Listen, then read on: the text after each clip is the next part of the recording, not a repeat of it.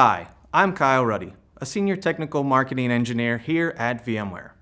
The automation capabilities of PowerCLI allow administrators to manage hosts by using custom scripts. Configuring each host setting requires just a few lines of PowerCLI code, while you can fully configure a host by merging a number of different scripts. This allows you to automate the host configuration process and ensure consistency between the hosts that need to be configured identically. In this video, you will see examples of adding a host to a vCenter server system, setting the host to be in maintenance mode, licensing the hosts, adding an NTP server, setting up the networking, and adding data stores to the host. The first step is to add a host to a vCenter server system. Having specified the instance you want to add the host to, you need to provide a name for the host, a data center or folder where you want to place the host, as well as a username and password for authentication.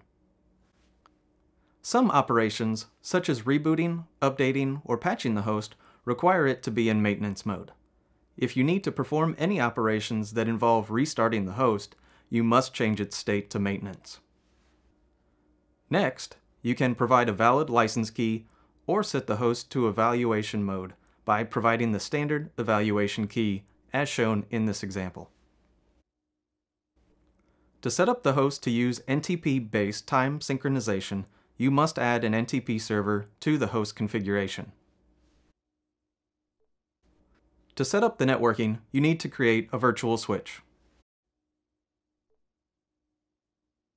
Next, you can add a virtual machine port group to provide networking for virtual machines. Optionally, you can also enable vMotion for the host. Having configured the networking settings, you can create data stores on the host. When creating a data store, you must specify the file system. You can create both VMFS and NFS data stores. Finally, having performed the initial configuration, you can activate the host by setting it to a connected state.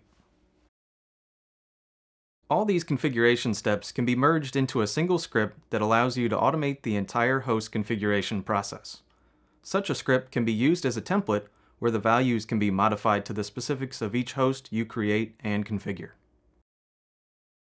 As you can see, configuring one or many hosts with PowerCLI can save you time and reduce human error. For more examples of PowerCLI's scripts for host configuration, see the PowerCLI commandlet reference.